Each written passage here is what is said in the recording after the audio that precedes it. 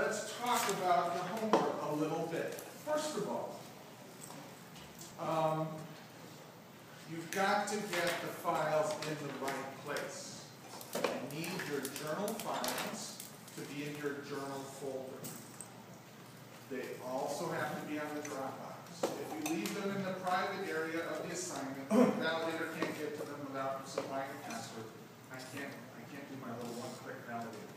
So put the files in the right places. For those of you who zip the files up, that's cool, thank you very much. You'll find that if you drop an HTML file in the Dropbox, it strips out any of the active tags. It's part of the security mechanism of Dropbox. So when you leave .html files in the Dropbox, you have to zip them. But that's why the course tells you to make it a .text file and leave it in the Dropbox, and then put a .html file in the server. I just put both on each. I put files on, I put the HTML and text, and then Dropbox HTML. Excellent. If I find your HTML file on the server and I can validate it there, and I can view the source there, that's what I'm looking for. If I find it in the Dropbox, that's great, that's what I'm looking for. If your JavaScript has gone missing in the HTML Dropbox, I completely understand why that's going on. Usually I don't look at your HTML unless I'm looking for the specific thing I asked you to add this week, or something's wrong. Because if something's wrong, I want to be able to see what's wrong and what I can do to help. Yes, sir. It's like the Dropbox this week said to just drop the database assignment into the Dropbox, and that was it. Everything else went on the student server. You still want everything else dropped in the Dropbox? In general, yes, but in any case, if you follow directions and you say, Al, it says right here, just do it That's like why I'm this. asking, because that's what it Then said. I got no complaints. Okay. My general rule is I need to see in both places. I need to understand. Okay. Now, if we turned it in as is by the date, but figured out how to fix some of it in the last couple days, can we upload it and just change it, put revised or something at the end of it so it doesn't write over, or do we, is that kind of upload So I'll tell you where I stand on two sides of that issue. Two sides of that issue. One is on the server, the timestamp of your file is what tells the tale. If you put journal A1.html in the folder, I look at the timestamp on that. If you go back around and you change that, then I'm just going to, I have a very short memory and a very small brain, and I just go, oh, she's late. If you turn it into the Dropbox, and this is another reason why you should put stuff in the Dropbox, it dates it, it timestamps it, I can comment on it, you can comment on it. If you come back around and say, oh geez, I hope he hasn't graded this yet because I have time to throw this in, then I can see that you threw another file. So in the Dropbox, yeah, throw anything you want in there. Get it in on time first. The whole deal's off if you miss the initial deadline. But on the server, it's a little harder. I don't really think, since A3 and A4 are coming right out of the thing, the discipline you've got to get into is release on time, because there's another release happening in 2 weeks. Just move forward. Having said that, by the time you put JavaScript in your journal file, you had better make sure the whole thing is validated. If you think it's hard to validate a file with HTML and CSS in it, it's a pain in the butt to try and validate it with JavaScript. So your file has to be rock solid before you put your JavaScript in. But I think I had him. So if I didn't put certain files in the Dropbox, because it did say when I go back into the note that. Yeah, note it up. In any case, in every case, if you talk to me about what you're doing, you'll find I'm an amazingly, I won't say I'm tall. I won't say I'm easy to get along with. I'm hearing the voice of my wife in my head. But talking to me is better than not talking to me. If you don't talk to me, I got no idea what you're thinking. If you tell me, look, like Kay said, I really want to do HTML5. And I said, no, I don't want to do HTML5. He said, I really want to do HTML5, and it's compatible, and I fulfilled the assignment, and you made a great case for it. So fine, that's how we're doing it. If you tell me, oh, my dog died 3 weeks after you didn't turn something in, sorry. Okay. Sometimes it's hard to figure out what the heck I'm gonna do next. So, ask me. Yes? So, on the journal that we had on week 2 assignment, Yeah. the version that we had before we updated this latest version, I do have both text and HTML on my hard drive, but I went ahead and put the HTML version in the Dropbox. Now, Did you put it on the server too? yes. Good enough. But see, the server now has the updated, well, no, it still has both. Yeah, So- because you're renaming it each time. We don't Right. use version control in this, we use version naming in this. So the Dropbox, what exactly will be missing from that HTML? Okay, let me back up and tell you why I do it the way I do it, if you care. It has to go on the server for 2 reasons. One, you need to work with servers. You need to figure out how to work with servers. You need to get comfortable with working with servers. 2, it lets me serve it as a web page and validate it and send it around the world and look at it. Okay, so that's why it's on the server. Why are we doing it in Dropbox? For a record of this class. For a record of me being able to grade you and comment and you being able to respond and you being able to leave me notes. So the Dropbox is the primary conduit of conversation between you and me in terms of assignments and that sort of stuff. We also use the server. Now why do I go, you gotta name it exactly this, and you gotta name it this, and you gotta put it here, and you gotta put it here? That's just because those are detail orientation kind of skills you need to have. It's really the kind of stuff that will pay off when you are doing this kind of work in the real world. And they're gonna make you do it in pretty much every other CIS class, all the way along. And This is just training for CAS, your, And on the job. any- and on the job, you know, frankly, the world is an incredibly detailed place. And you may not understand all the detail when it works, but you've got to understand all the detail when it fails, and you're the guy who's responsible for it. Case in point, my client, my lovely, intelligent, and rich client, who I'm building this website for, cannot sign up to the latest prototype. Because the prototype sends out email saying, welcome to blah, blah, blah. Click here to activate your account. My lovely and intelligent and pays her bills on time client still uses AOL. Still uses AOL. That activation email is lost. It's lost. So I had to learn how to Rails send email. I had to learn, I'm using a service provider called SendGrid, because I'm going to be sending out billions of pieces of email. I had to learn how they work. I was on the phone with these support people today. I had to learn, there's this thing called whitelisting where you can get things. Did you know you have to warm up an IP address before you start sending email from it? If you start sending a lot of email from an IP address, especially to places like Yahoo and Gmail, they're like, whoa, spam ping, and they shut you off. Right. Now, all of this I knew something about. Today I knew it in great depth, and I still have not found that dang email yet. Does the client care? No. No, and I'm never going to try and explain it to her. The technical parts don't matter to customers. They matter to me because I am standing in for computers. I am the embodiment of computers. Computers care about the details, and they won't work at all unless you get it straight. Blah, blah, blah, blah, blah. That's the last time I'm going to say that today. The next thing about the homework is some folks had turned in file names that were file name .extension. So an extension is a 3-letter part of the file name. It's things like doc, or these days .x. Now most modern file systems have no problem with lots of dots in the middle of file names. So this is really something that will help you only when you're dealing with more primitive file systems. You've got to have only one of these.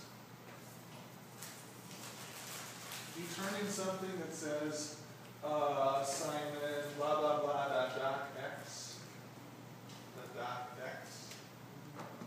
I'm going to take points away. Now How did this usually arise? It usually arises because you've got your computer set up to hide extensions from you. And so when you save something, you don't actually see what it's saved. They type it Pardon me? in, some people type it in. Yep. Sometimes the computer's smart enough to add it for you, sometimes it's not. Bottom line here, the thing I'd like you to do, the recommendation I have for you is go into Windows or go into the OS X or whatever operating system you use, turn on extensions, see what you're doing. But you might also want to turn on system and hidden folders as well. It'll just tell the computer, I want to see everything. Yes, it's confusing. Yes, it's annoying when you first run into that environment. But you guys are in the business of understanding what you're doing when it comes to computers. So if you haven't already, turn on, make extensions visible so you don't run into this sort of thing. Not everybody's running into this, but a couple people do every quarter. I just wanted to bring that How up. do you turn on the extensions in the computer? On a Mac, you go into the Finder preferences and you say, I want to see everything. I want to see hidden file names. I want to see extensions. On Windows 7, it's in File Explorer preferences. Hit Alt, bring up the menu, go to Tools, go to Folder Options, select View. Wait, slow down. Did that Actually, get Oh, hold on. Actually, if you just go You to can go the to control control panel panel, go into the control panel, and then type up in the search button up in the very top, right? Type in extension. One of the options is show or hide file extensions. Hold on. Go on below it. There you go. Okay. And then that's the same folder as a hidden. Yeah, it shows, hidden, and then you can choose hidden Yeah, files. so show hidden files and folders. Then there's an extension. I always do this too. Because And it helps me uncheck run the hide system. extensions. Where is that? It's down. There we go. And I would say run with scissors. Yes, I know. And do what? Run with scissors. Oh, Watch. I'm not saying mess with your operating system. I'm saying observe your computer in detail. So,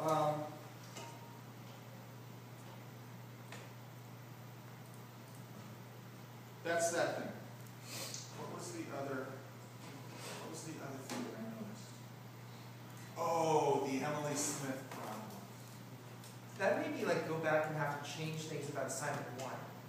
That really, really was not happy times. I'm sorry about that.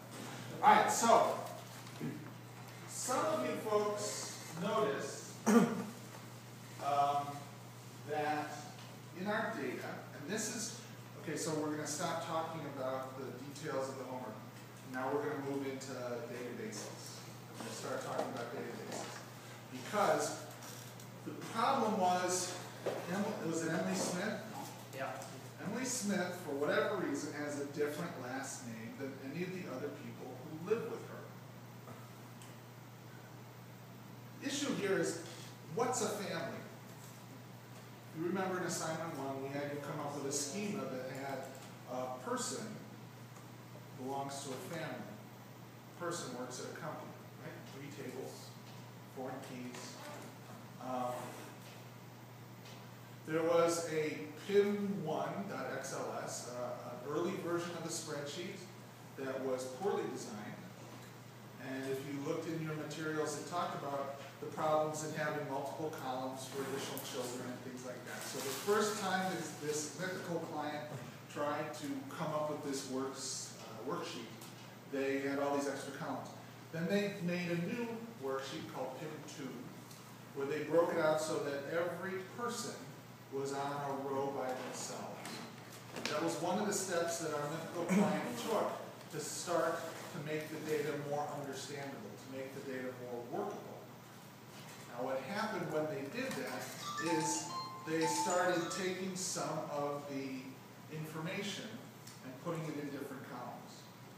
Some folks here noticed that they didn't name the columns very well. And that's not a bug. It's not a bug in the course materials. That's human nature.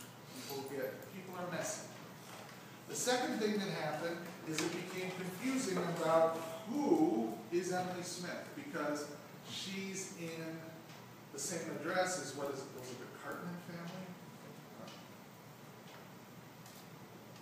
I don't know why someone would name their child with a different last name, but that's not my problem. I'm a business analyst. I have to understand how they want to work. The fact of the matter is, in human society, families are really strange and different things. I don't know how many different kinds of families there are. If you've ever looked carefully, who took the 2010 census? So some people shot the guy when he came to your door. That's it. Thank you. Thank you for being American. That's what we do.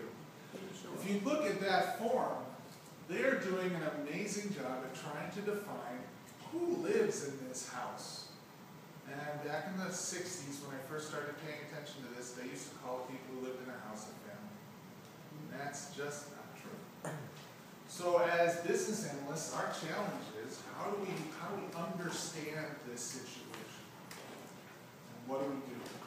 So if you remember, there was a family table, there was a person table, and there was a company table. And the hint that they gave you had the last name in the family table, because what the first whack, you look at that, you think, well, everybody who lives in the same house, boy, most of them seem to have the last name. So instead of storing last name on for every person, they have the first name. You think, well, maybe I can factor that out, and I can leave that over here. If that's something that pertains to the family. Just like address, since most of the families in that data set all live at the same address. So you can take where the person happens to live, and you can put it over there. It saves on storage, it makes things simpler. But Emily Smith messes this up. Now with Emily Smith, and I think this was discussed in the discussion forums, what do we do with Emily Smith? So there were a couple of different ideas that came up. One is you don't put the last name in the family, you put it in the person. And that, in fact, is the simplest thing to do. That's the simplest thing to do. There were some other suggestions about, well, you could set it up so that I could look here and I could look here. And that's an interesting thing. What we're going to talk about today is, remember the system development life cycle? The system development life cycle is do analysis first, then you do the design. You do the design second.